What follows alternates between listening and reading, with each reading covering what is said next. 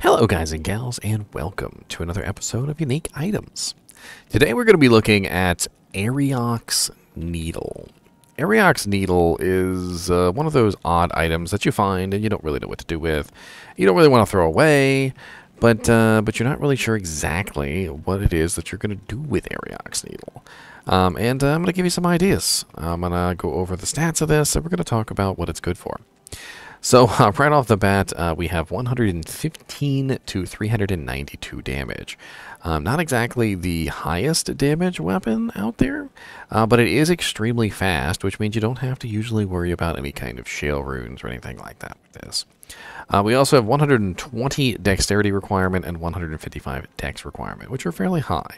However, usually Merc at level 81 can usually use this without an issue. And by the time you get to level 81, 120 and 155 dex are not really that big of a deal. We also have a +4 to all skills on this, which unfortunately does vary between +2 to +4. Now, the +4 to all skills is pretty massive because it's going to help beef up your Merc. And believe it or not, you can put this on a Might Merc or like a Blessed Aim Merc or maybe a Thorns Merc. It doesn't really matter. They all get a nice little bonus to their aura when you put this on them, which means you're going to get 4 more levels on the aura than you normally would have, which is pretty sweet. You also, if you can find a +4 anyway. We also have ignores target's defense on this bad boy, which means that it's going to hit every single non-boss monster every single time. Basically, the way that ignores target's defense works is it basically just takes attack rating out of the equation. There are still other considerations like character level, but by the time you hit level 81 and you're utilizing this particular weapon, the ITD is going to make sure you're hitting just about every single time. And the only exception really is going to be bosses. So to keep in mind that ITD does not work versus bosses. We also have a 30% increased attack speed on this, and that does make it even faster than it already was. So definitely no reason to throw a shale rune in this at this point. We have 230% increased damage, which does vary between 180 to 230%, and this means that the weapon is going to have a pretty big variance on the amount of damage that it puts out. We also have 394 poison damage over 10 seconds, which is a pretty massive amount of poison damage, but at level 81, it's not really that great. It's just by the time you hit level 81, the monsters have so much HP that it's just not really doing that much. We also have 50% chance of Deadly Strike, which is pretty massive. So 50% bonus to Deadly Strike means that your Merc will be hitting for double damage the majority of the time when you are using this. And if you can find an ethereal version of this, which is right here, we have much even higher damage on this. So we've got 171 to 587. We've got a little bit lower dex and strength requirements because they tend to be -10. So it's not 10%, it's just -10 on all requirements. And still a very, very awesome weapon. Now, if you were to use this on an actual player, if you wanted to use this on a player, you would have to Zod it. So you would have to take a Zod rune and throw that in there. And, let's just go ahead and do that real quick, because we're going to play around with it. Now, this particular weapon works really well on a mercenary if you happen to find one of these, and you don't specifically need an Insight polearm. This can actually be a really strong Merc weapon. It could also be a fairly good weapon for an Amazon, believe it or not. So if you are a Fend Amazon, Fend actually works surprisingly well with this spear because Fend is already a fast ability, and this spear is also very fast. So you can see that I'm actually attacking quite quickly with this, and I'm doing pretty massive amounts of damage. Now, Fend doesn't really attack very quickly against one target. It's always been a multi-target ability, so to keep that in mind. And we can throw on Jab as well, so we can get an idea of the alternate. As you can see here, even chilled, I'm actually still doing fairly well. Oh no, come back! So what we're looking at here is just a very powerful spear. It is a spear class, which means it can be used with spear skills. And this is important because there are a lot of weapons in the game that are not spears. Insight polearms cannot be made in spears. Infinity, I don't believe, can be made in spears. quite a large number of items of actually really good rune words are not capable of being made in spears. And this means that we are stuck with some relatively poor choices as far as our weapons if we're a spear Amazon or a spear barbarian, or you know, if we're trying to utilize any of these spear skills. And a lot of people don't know this, but if you try and use any of the spear skills with a weapon that is considered a pole arm, it just tells you no. Like, it doesn't work at all. And I wish I had a pole arm here to show you, but I don't. Now, Arioc's Needle is actually surprisingly good for Travancore, because it's relatively high physical damage. It has the plus to skills. It has the increased attack speed. It hits really hard like a truck. It also has the ITD, which means that you have a relatively good chance of the mercenary, you know, obviously hitting the target. And if you build any kind of lifesteal, this means that your merc is going to be constantly drawing back HP and keeping himself alive, which is definitely very nice. We also get the 50% deadly strike, which means he's going to be doing double damage on top of that, and it's really going to make this strike really hard. As you can see with me fighting Eldritch, I know this is just players 1, but I was able to hand Eldritch his butt relatively easily.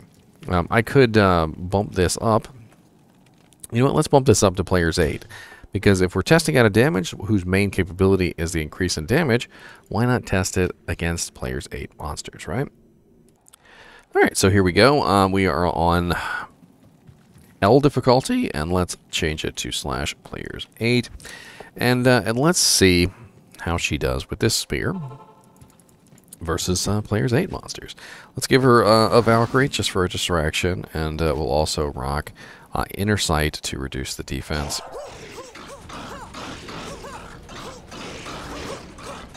And of course, Fend hits every single monster one time. This is important to note this. So it does spread the damage out very equally among all the monsters. But as you notice, very quickly the monsters will all start to very equally die.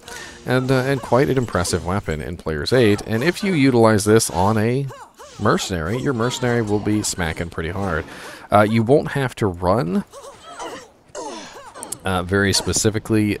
Let me throw a jab on here real quick for you, since you're a single target. So you won't have to specifically run increased attack speed equipment. This weapon is actually already really fast, and so if you rock this on a mercenary, you can usually utilize different pieces of equipment for him instead of increased attack speed. Like, you could utilize Duress, which has, of course, crushing blow and open wounds. You could utilize a Fortitude for just beefing up his damage completely, and you wouldn't have to go with something like a Treachery specifically. You could also go with something that might make him a little bit tankier, like maybe a Crown of the Ages or a Vampire Gaze instead of an Andariel's Visage. Of course, you could also put the Andariel's Visage on anyway, because he has +2 skills, so he'd be rocking +2, +4 on the needle, and then maybe you could also rock a +2 armor on him as well, like, I don't know, maybe like Chains of Honor or something, just so he's rocking 4, 5, 6, 7, 8, so +8 to all skills, which means that his, you know, aura would be 8 levels higher. So just to get an idea, let's take a look at Might in D2, and let's pretend you had a Might Merc. So maybe you're a Necromancer, and you happen to find an Arioc's Needle. Well, if you beef him up with all plus the skills, we are looking at approximately, I want to say 10% per level. So we're getting 10% bonus damage per level, which means that if we rocked Arioc's Needle, +2 helmet and +2 armor, we would be looking at 4, 5, 6, 7, 8. So +8 to skills times 10. So we're looking at 80% bonus damage to our minions, which might not be too bad. There's really not a lot to say about this particular item. I feel like it's not better than like some rune words or things like that, but it also just kind of happens to be a really sweet item. I mean, if you did happen to find this, it would be great for an Amazon, a Spear Amazon specifically, and Spear Amazons are actually coming back. If you found this and you didn't have anything better for your mercenary, it would be absolutely great on a mercenary. You know, even a a spear barbarian could get good use out of this for a little while. I think the main issue comes into play that a lot of the times by the time you find this, you usually have something better, either on your mercenary or on yourself, and it's not that big of a deal. Now, I could totally see using this on a elemental damage Zon. So I was actually thinking about this, and +4 to skills is actually a really nice bonus to Power Strike, Charge Strike, and Lightning Strike. So if you were specifically a melee Amazon, and you were trying to beef up your elemental damage skills, keep in mind that the elemental damage skills don't really care about the physical damage on the weapon. They care about how fast the weapon is. And this weapon is really fast. And if you found the non-ethereal version, you could, of course, throw a shell rune in it to really bring up the speed to probably as high as it ever needed to be. Maybe combined with a couple other things, like maybe a High Lord's Raft to really cap off the deadly strike, and you would be rocking a really fast weapon that would be smacking really nice and hard, and would also be applying your elemental damage as quick as you possibly could. And then you could also maybe hop over to Fend, and you could do pretty good on the Fend as well, which I feel like all of which is going to be very useful to you. All in all, just a really nice weapon. Let's go over to Silo's Pen, and let's see where we could potentially find this if we wanted to specifically look for it. And we're going to pretend we have 150% magic find. We're also going to look at bosses first. So let me go ahead and pull this up here so that we can take a look at it. There we go. And we're going to look for Arioc's Needle, which should be right near the front.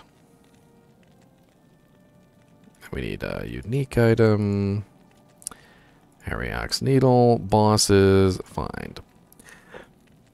It's a relatively small list. As you can see here, it's pretty much just Bale, Diablo, and Mephisto, and nobody farms Duriel because he's a troll. Neelathak, Blood Raven, apparently in Hell difficulty, and Iswal. Not a very long list here. Let's take a look at super uniques. And again, not a very long list. Neelathak, Battlemaid Serena, Icehawk with Riftwing, Bonebreaker, Fangskin, Witch Doctor, and Dugu. A lot of these are relatively hard to come by. Like, nobody goes into Flayer Jungle Dungeon level 3 and fights Witch Doctor and Dugu. But all three of the Chaos Sanctuary super uniques have a chance. And the Council apparently has a chance. So those are the Council members. Brim, Sparkfist, Mayfer, Dragonhand, Wyand, Voidbringer. These are the ones that are in the area where Mephisto is, not the ones that are on Travancore. So keep that in mind. But the ones that are in Travancore are also here. The Galeb, Flamefinger, Ishmael, Vilehand, and Torque, Icefist. So that's interesting. So it looks like you can pretty much farm Throne of Destruction, Travancore, Mephisto, and Diablo. And you got a pretty good chance of finding this item, so not bad. I don't really think we even need to go any further into that. To that.